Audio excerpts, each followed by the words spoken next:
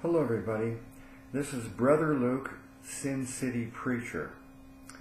I'd like to take a couple of minutes now to recommend and introduce you to another one of my playlists. This one is simply titled Truth. However, I think I'm going to amend the title to call it Truth, the very first sermon I preached. This sermon is very near and dear to me because I got saved in December of 1986, and after that I began, of course, studying the Bible and eventually teaching the Bible and doing, personal evangelism and witnessing, but I never preached to an audience, a group of people in those early days. I would share my faith with people individually, but in 2004 I knew that I was in a position financially so I could retire from my business, my work. I had been praying for the Lord to bless me financially so that I could retire. I would be 54 years old at that time when I retired, and I told the Lord, if I can retire and not have to punch a clock and take 40 hours a week and give it to an employer, if my time could be freed up, that I would redirect my time into some kind of Christian ministry work. I didn't know that I would become a preacher, but I knew I wanted to do some kind of Christian ministry work. Well, I was blessed and I was able to retire in December of 2004. And shortly after that, I got led into street preaching. And I thought that I could just fly by the seat of my pants and just stand up in front of a crowd and start preaching. But I quickly realized that I was not really prepared to just extemporaneously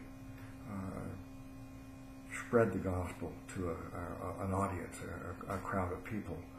I was quite disappointed with myself and also embarrassed that I hadn't done better for the Lord.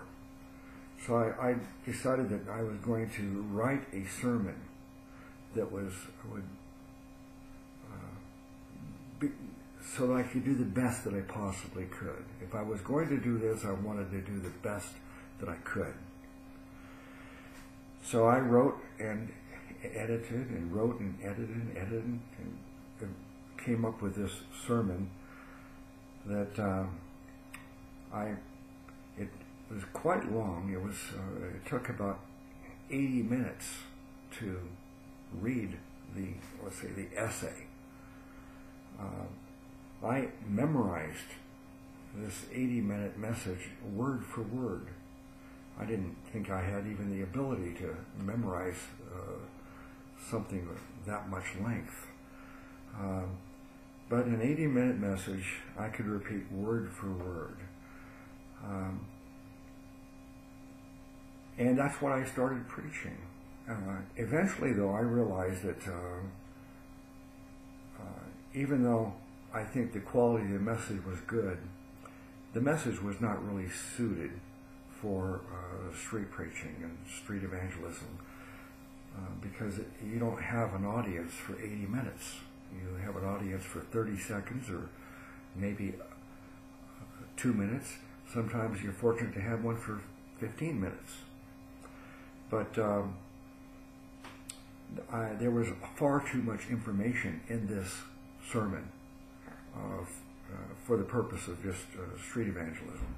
It would have been fine to be on a pulpit in a church giving it. But so I moved away from doing this particular sermon, but I did record it. When I came to YouTube, they did not let us record videos that were 80 minutes long. Now, of course, since then they've changed it, and I have hundreds of videos. I think I have 300 or 400 videos I've made that are at least 2 hours or 3 hours long. So now you can do it, but back then you had to make a video. I think it was about 8 minutes was the limit. So I had to take this 80-minute sermon and split it up into 10 videos. So that's what this is, and I titled it Truth.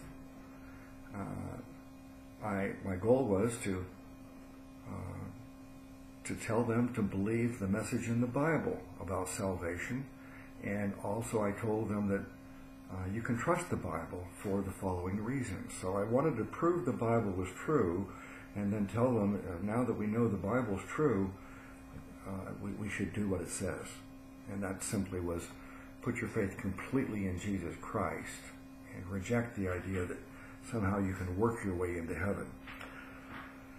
So that's what the message is about. And looking back on it now, there's a lot of good things in the sermon. Much of it, I don't use it anymore in my normal interactions. It's not that it's bad, it's just that over time, with experience, and continuing to learn more and better ways, my let's say style and the content of my message has changed a little bit. The truth of the gospel being a free gift, that hasn't changed. It's been that way from the beginning. So I hope that I've stimulated your curiosity and interest, and you'll watch this series, and I hope you'll also share it.